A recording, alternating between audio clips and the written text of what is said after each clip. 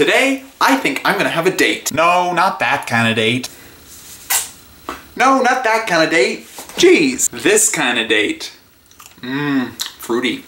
Like me. I really like this package of dates because it says right here in big letters, pitted dates. And then under it in smaller letters it says, caution, may contain pits. It's like, exactly what you want us to be.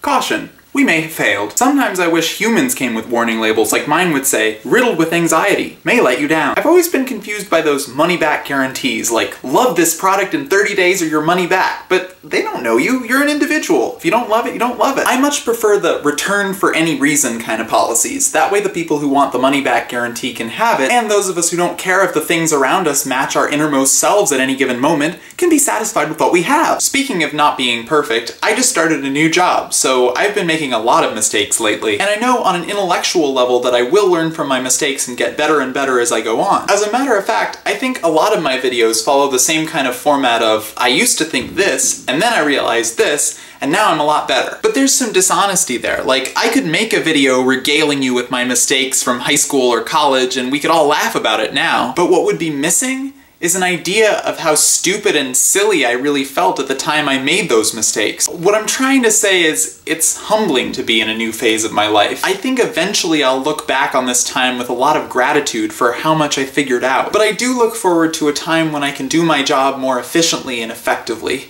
and when I'm not constantly wondering when I'll be thought of as a full member of the team. But for now, well, I'm eating a lot of dates, so at least my digestive system is doing fine.